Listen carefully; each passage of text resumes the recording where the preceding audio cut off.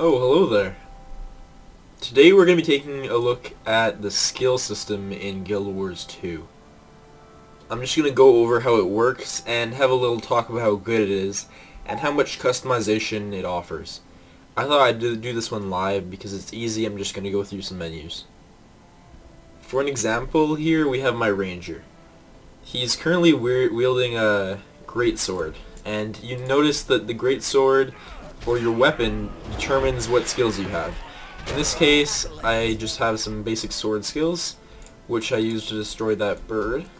If I switch out to the bow, these first 5 skills will change. So I can just destroy this worm with my bow skills and my pet skills. We also have this, we can do a volley of arrows.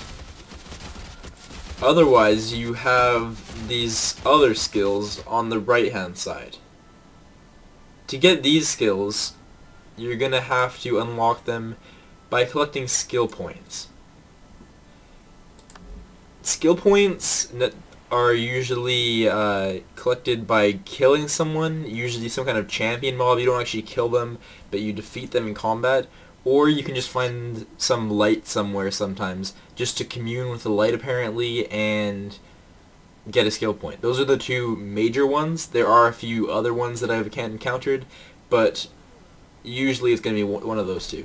Once you have some skill points, like you see I do here, I have 18 skill points, you go into the skills, and you can just unlock a skill like so. I knew it all along. There we go.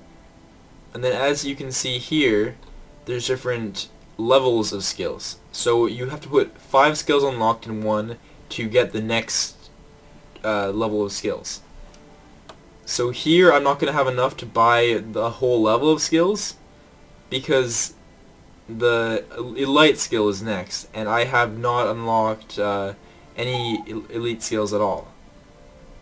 There's a few elite skills here, although only some are usable in PvP, which we're going to go to in a bit. So I'm just going to unlock this because this is a very useful skill. And then once you have skills unlocked like that, you go into here and just pick it. So we're doing this. We're going to leave the signet here. The signet gives a passive and an active when you activate it. And then finally, we're gonna just have a flame trap. The flame trap will drop, and then when someone goes in it, it will be activated. Your 6th skill is always a heal, and I haven't unlocked these other heals yet. How about I just do that? I'm gonna go into skills and unlock this new one, which instead of this is a heal instant, and instead we're going to do a heal over time. It heals both you and your pet as a ranger. You see I have not unlocked my elite skill yet, and we're going to see what the elite skills are in a bit by going into PvP and boosting ourselves to max level. The other really interesting thing in the game is the traits. As you can see here, I've only unlocked a few traits so far. I've unlocked 12 points as I've leveled up, and I put them 10 points into this. So you see when you put a point into one of the trees in traits, it will increase one of your stats. And then every 5 points, it will give you a passive here. And then every 10 points, you get to choose a passive.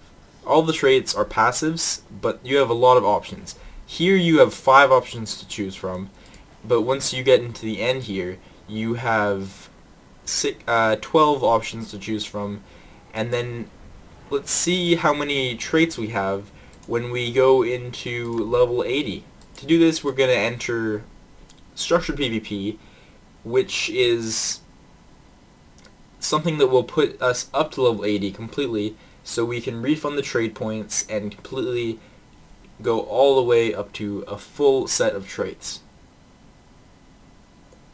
Now we're just waiting on the loading screen for a bit here, and here we are. So if we go into Hero, you'll notice things are a lot different.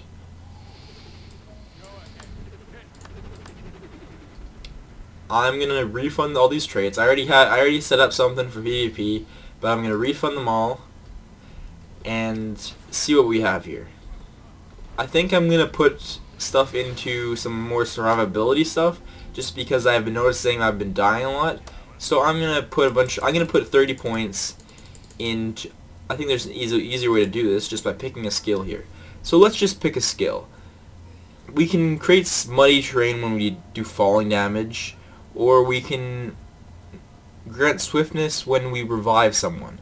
There's all kinds of things that are useful in all kinds of different situations and support different playstyles. It's stuff that will make your pet deal damage quicker, or it's stuff that will make you do more damage. Survival skills recharge 20% faster is very useful if I'm going to pick a lot of survival skills. And I think I might just do that. This is actually a pet skill, this is a survival skill. So I don't think I'm going to do that actually. Instead, let's just pick a more tanky one. And it will also unlock this whole tree of skills. So I guess I'll just talk a little more about the whole thing while I fill out the rest. So you might be able to notice how much customization this offers. It's really incredible, really. I think I'm going to go into nature magic next, just because I want more survivability and I want a lot of HP. I'm setting this up in the structured PvP for an example, but it will be the same thing at high level 80 world PvP or PvE. And in those different modes, you'll actually probably need to do a completely different build for each of them just to compete.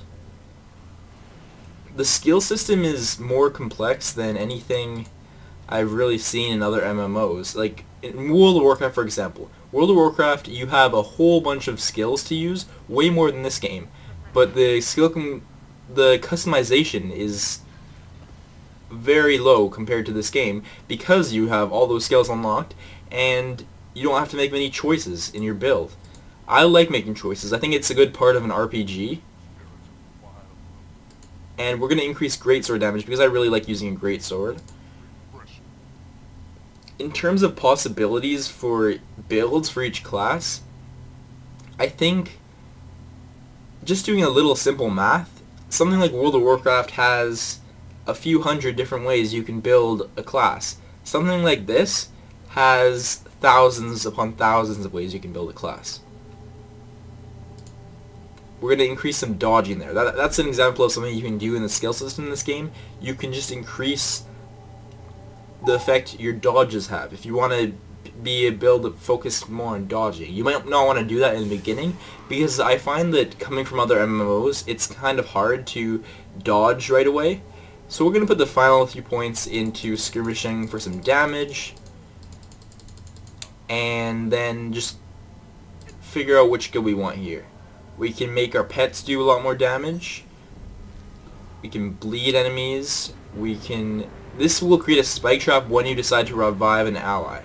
So if you're going to be a more support type, then you want to pick that. I kind of like dealing damage, so I'm going to make my pet do... Actually, I'm going to make my pet move 30% faster, because sometimes you really need that just to chase down enemies, because you can shoot them with a bow, but you cannot always get your pet to catch up to them, because your pet is probably a lot of your damage, over half your damage as a ranger. Now, I have bought all these weapons. I haven't actually bought them because you don't need to buy them in the PvP. You get them for free.